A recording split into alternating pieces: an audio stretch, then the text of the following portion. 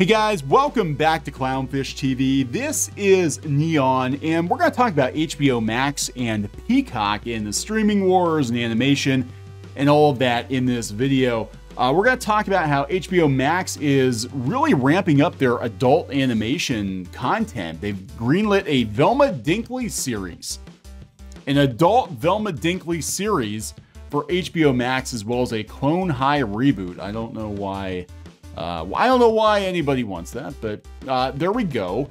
So we're going to talk about that, and then we're going to talk about the potential for NBCUniversal and WarnerMedia, HBO Max merging. There's talk that they could actually merge at least their streaming services. This is coming from The Information. This is the same site that said that WarnerMedia was looking to sell Crunchyroll, and guess what? They sold Crunchyroll. But now they're saying that HBO Max and Peacock could basically team up to try to knock out Disney Plus, knock out Netflix, because neither one of these services are doing terribly well on their own. Let's be honest, they're not. They're coming nowhere close to the numbers that Disney Plus and Netflix have. And I think we're going to see more of this. I think we're going to see more kind of mid-tier streamers combine, join forces, because they're going to have to. You know, remember when everything used to be on Netflix? It was a whole hell of a lot easier when everything was on Netflix, but I digress. So before we get into it, please subscribe for more pop culture news, views, and rants, guys. We're over 175,000 subs. Thank you so much for the support. First, we'll talk about the Velma series. I think Variety had this yesterday, that Velma Dinkley's getting her own show. HBO Max has given a 2-season order to a reboot of adult animated series Clone High, as well as a series order to a standalone series about Scooby Doo character Velma Dinkley, who will be voiced by Mindy Kaling. The announcements were part of a larger adult animation slate revealed by HBO Max on Wednesday. The streamer also picked up the series Fired on Mars, starring Pete Davidson, and season 2 and 3 renewal for Close Enough. Season 2 of Close Enough will debut on February 25th on HBO Max, and it's also been confirmed the development of other multiple projects, which are described below. We'll talk about that. It does seem like HBO Max is quickly becoming the place for animation, doesn't it? That's why it was so weird that Warner was selling Crunchyroll, because you would think they would want all this anime too, but it doesn't seem to be the case. It seems like they're basically taking everything that would have been on Adult Swim, and they're putting it on HBO Max. Now, the interesting thing about Velma is that we don't have Mindy Cohn. And she's been the voice actress of Velma for quite some time. I was very upset about how they treated the voice actors with the Scoob movie, that they found out, including Matt Lillard, they found out that they weren't part of the cast of Scoob via press release or via one of these industry rags like Variety. And it looks like Mindy Kaling is actually going to be Velma Dinkley and not Mindy Cohn. So that's kind of interesting. I really like Mindy Cohn's take on Velma. Of course, we know where this is probably going to go, given that the showrunner of Mystery Inc. said that Velma is gay, according to him. Now, that was Mystery Inc. That was sort of an alternate universe Velma Dinkley, but this is an adult show. We know what's going to happen, guys. We know what's going to happen. There you go. So that's in the pipeline. We're getting more Harley Quinn. We're getting a reboot of the Boondocks. Again, you want to talk about a creator being ousted. The creator of the Boondocks apparently was ousted from the Boondocks, so I'm not really looking forward to that. And other animated shows like The Prince, Santa Inc., and 10-Year-Old Tom. Here's some other ones in development. Hello, Paul is about a neurotic millennial cat whose intense job and freeloading mouse roommate stress him out. Obi is a 30-year-old man. Man-child. Okay. I thought it was a 30-year-old man child chasing. Punctuation matters. Obi is about a 30-year-old man-child chasing his dream to become an artist while navigating adulthood with his friends. This sounds an awful lot like a Tumblr comic. This is Studio 71 is developing this one. It is. It's an Instagram comic strip. There we go. Uncanny Valley, executive producer Ed Helms, with creators, executive producers Brendan Walter and Greg Yagelnitzer. tell the story of three awkward domestic helper robots who kill their human owners and try to assume their identities. Okay, cover is Brian Michael Bendis and David Mack adapting their acclaimed DC comic book series Cover, an animated espionage thriller and conspiratorial love letter to the comic book industry that was nominated for multiple Eisners. Coming from Rooster Teeth Studios. That's all that's going to be left of Rooster Teeth is Rooster Teeth Studios. So I am excited that Warner has animation coming. Again, HBO Max is probably, I would say it's probably the streamer we watch the most, if I'm being completely honest. Between me and Squid King, at least, we've been watching HBO Max the most.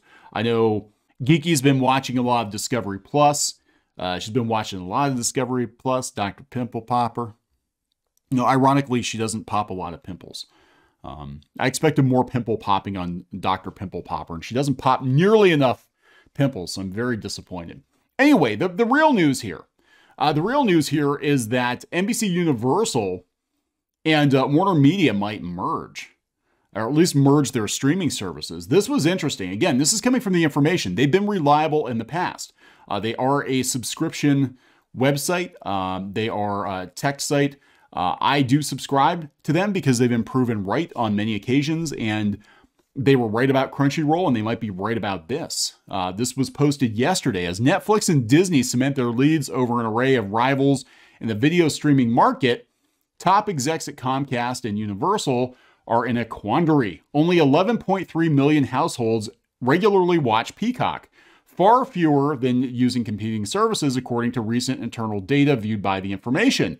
NBCUniversal wants to ramp up Peacock's growth, particularly among paying users, but without spending a lot of money. Who wants to spend money? Its solution is to strike a deal with other entertainment companies to broaden Peacock's programming or its distribution. Last month, NBCUniversal unveiled programming deals for Peacock with WWE and A&E. Of course, you know, they're going to become the exclusive home of the WWE. That actually is going to help them quite a bit, I think.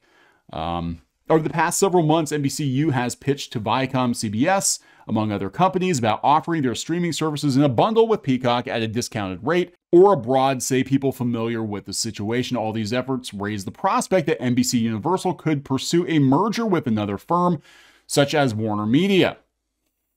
That could happen. Again, they already have a close relationship with Warner, you know, the Harry Potter movies in Universal theme parks. They've got Scooby Doo characters in Universal theme parks. You know, it could happen. There's reason to think it may happen. Before the entertainment industry veteran Jeff Shell became the CEO of NBCUniversal, he told colleagues that NBCUniversal needed to merge with WarnerMedia to have enough scale to compete, say people with direct knowledge of the discussions. There's no sign that Shell has proposed a merger, and it's possible that as CEO he has changed his mind about the need for the deal, but industry executives say that discussions about partnerships often lead to broader talks about mergers. People on Wall Street and in the entertainment industry say a merger of the two companies feels inevitable. We believe it's time for both AT&T and Comcast to abandon the fool's gold of vertical integration of content and distribution and merge NBCUniversal with WarnerMedia. Media analyst Rich Greenfeld with Lightshed Management wrote in a report. This view reflects how much the power dynamics in Hollywood have been undermined by the growth of Netflix and cord cutting. Companies that used to be the giants of entertainment now find themselves too small. Those concerns have already prompted a wave of consolidation. Rupert Murdoch bailed himself out of Hollywood 2 years ago, selling most of Fox to Disney, while Time Warner sold AT&T and Viacom, merged with CBS. NBC and WarnerMedia are roughly equal in size. Each generated close to $30 billion in revenue last year. Each owns a major film and TV studio and a portfolio of cable channels, including news channels. Combining the two companies would produce a giant with total revenues about the same as Disney, which had $65 billion in revenue in 2020. Such a deal would also likely draw scrutiny from antitrust authorities. That's the fly in the ointment. Yeah, I mean, that actually, I could see them doing that. Merging Universal with Warner. They're already kind of in bed together in the theme parks, and they have the theme parks. They have the Universal theme parks. They could compete head-to-head with Disney, and then for another $5 billion, go out and buy up MGM so Disney doesn't get it. We don't want Disney's 007. WarnerMedia has its own issues, which can make its parent, AT&T, open to a deal. The telecom giant is under enormous financial pressure to reduce its heavy debt load while investing billions on a new cellular spectrum for 5G services.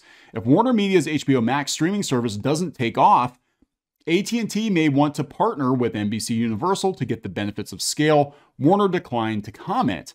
Any decision like this is likely at least a year away, say industry executives. Yeah, Peacock's only got 11.3 million regular viewers. Peacock says that's low. I don't watch Peacock. I don't think I've ever watched Peacock.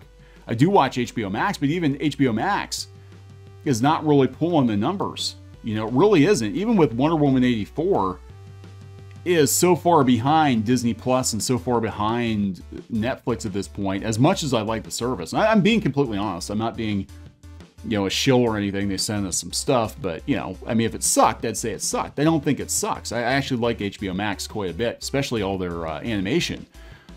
But they're way behind Disney, like way behind Disney. Disney Plus is up to, 87 million global subscribers. Netflix has 203 million. HBO Max only has 17 million. 10 million people who switched from the HBO cable channel to Max. So yeah, they only picked up like 7 million people. So that's the thing. I mean, this could totally happen. This is a very realistic scenario, and I think we're going to see this. I think we're going to see, as the streaming wars continue, we're going to see a lot of these smaller streamers kind of merge to compete with Disney Plus and Netflix. And I think at the end of it, we're only going to have like 2 or 3 major streaming services, which might be a good thing for consumers, because it really is tiresome to hear about everybody starting their own streaming service. Like, you guys are not going to be Netflix. I know you're all trying to do your own thing, but you're way too late to the game, and frankly, you're not very good at it. And Netflix was great when it was kind of a one-stop shop for all this content, and now it's not. So we'll see what happens. I'm going to wrap it up. Please subscribe for more pop culture news, views, and rants, guys. We'll talk later.